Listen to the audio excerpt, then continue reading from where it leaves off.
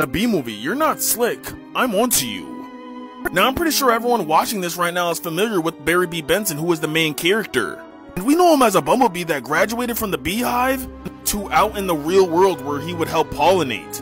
And while he's out in the real world, he would meet Vanessa Bloom, who seems like a pretty good girl. Or is she? What if I told you that even though Vanessa's a lawyer trying to save the bees, she's also a sick person?